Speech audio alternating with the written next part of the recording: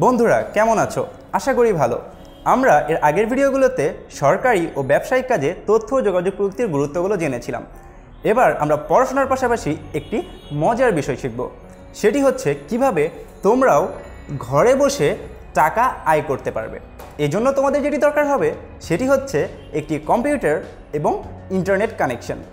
তো চলো এবার জেনে নিই কীভাবে তুমি ঘরে বসেই আয় করতে পারবে। ঘরে বসে আয় করার এই পদ্ধতিটিকে মূলত বলা হয় আউটসোর্সিং। বিভিন্ন কাজ করে এই আউটসোর্সিংয়ের মাধ্যমে বাংলাদেশে এখন প্রচুর মানুষ টাকা উপার্জন করছে। চলো জেনে নিই সেই কাজগুলো কি কি। আচ্ছা, একটু ভেবে দেখো, তোমরা যে এই ভিডিওটি দেখছো তোমরা কিন্তু এটি দেখছো 10 মিনিট স্কুলের ওয়েবসাইটে। নিশ্চয়ই এই ওয়েবসাইটটি কাউকে না কাউকে তৈরি করতে হয়েছে। হ্যাঁ বন্ধুরা, এরকম ঠিক ওয়েবসাইট তৈরি এবং একটি চলতি ওয়েবসাইট উন্নয়ন করার মাধ্যমে তুমি ঘরে বসেই টাকা উপার্জন করতে পারবে। এজন্য তোমাকে কোথাও যাওয়ার প্রয়োজন নেই। দ্বিতীয়ত, এরকম একটি তৈরি এবং উন্নত ওয়েবসাইটকে তুমি রক্ষণাবেক্ষণের কাজ করেও কিন্তু টাকা উপার্জন করতে পারো।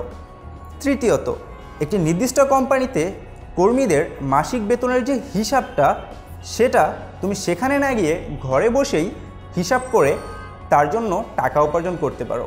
এবং চতুর্থত, ভাতার বিল প্রস্তুত করে তুমি টাকা উপার্জন করতে পারো। পঞ্চম, সফটওয়্যার তৈরির মাধ্যমে।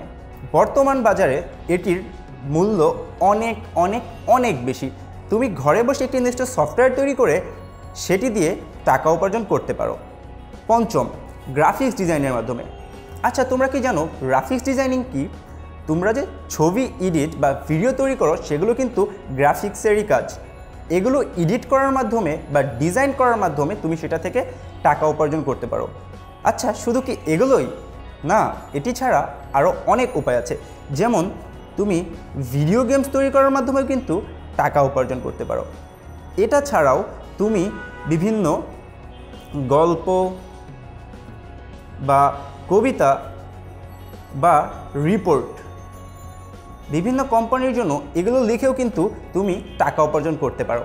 তাহলে আজকের ভিডিওতে আমরা জানলাম কিভাবে তুমি সহজেই ঘরে বসে আউটসোর্সিং করার মাধ্যমে টাকা উপার্জন করতে পারবে।